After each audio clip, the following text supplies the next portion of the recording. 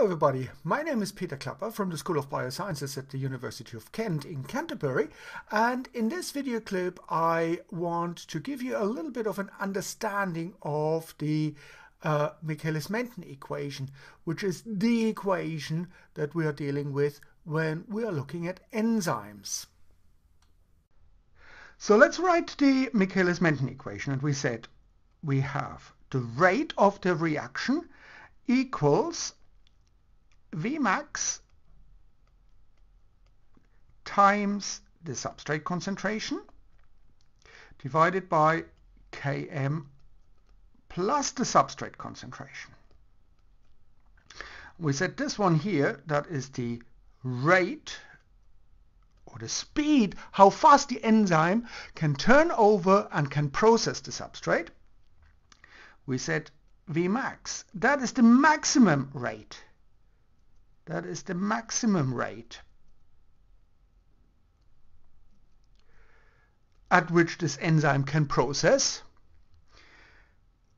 Km, we said, is a specific constant. So, specific constant. And this is specific for each enzyme and each substrate. And this one here, that is the substrate concentration. So that's the substrate concentration. And while I was driving in this morning to work, I thought, is there a better way to give you an intuition about this Michaelis Menten equation? What does it actually mean in layman's terms? And I thought, while I was driving, okay, I've got a rate. This is my speed. That's my velocity. Now I'm driving a very small car, so usually my rate is not very high. It might be, maybe 50 miles an hour or so. Now, my Vmax, as I said, I'm driving a small car. This is the maximum speed my car can go. Maximum speed.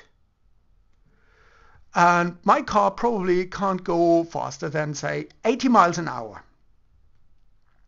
Now, of course, it depends how hard I press the accelerator. If I press it very lightly, then not much fuel is going into the combustion chamber, and it goes slower. So how much fuel goes actually into the chamber? And of course, my rate also depends on the fuel efficiency of my car.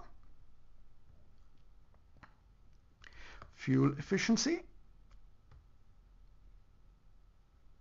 See, and how much fuel goes into the chamber, into the motor.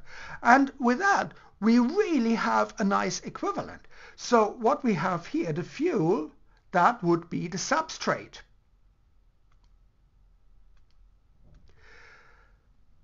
The maximum speed, that is our Vmax. And the fuel efficiency, that would be our Km. Now what does this actually mean? Okay, let's do a sort of a speed versus fuel. So speed versus fuel plot. Now when I'm standing and I'm not moving, there's no fuel consumption, well, given that I don't do anything silly. Now, I add fuel by pressing the accelerator, and my speed will go up. It will go up, it will go up. But then there comes a point where my speed will no longer proportionally to the fuel consumption go up. It will sort of plateau off. So even if I add more fuel, if I step down on the accelerator more and more, my speed won't increase because I've reached my, if you like, I've reached my maximum speed. So this would be my maximum speed here.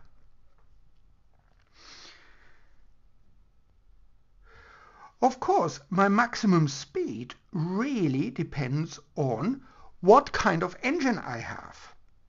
So Vmax depends on the engine and on the size of the combustion chamber. The bigger the engine,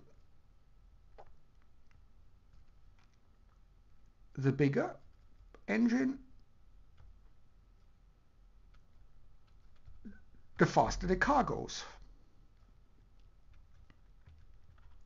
So the faster we are going. Now what does this mean for our enzyme? Well, we can say that Vmax, the maximum speed of the reaction, depends on the, obviously we don't have any engine in enzymes, but it depends on the enzyme concentration. Enzyme concentration. So if I double the enzyme concentration, my Vmax will double. If I halve the enzyme concentration, Vmax will halve. So enzyme concentration and Vmax are directly proportional to each other. And I can write Vmax equals sort of a constant, let's call that K, times enzyme concentration. Total enzyme concentration, whatever I have in enzyme here. So that is the total enzyme concentration. And if I increase the enzyme concentration by 2, then of course my Vmax will increase by 2.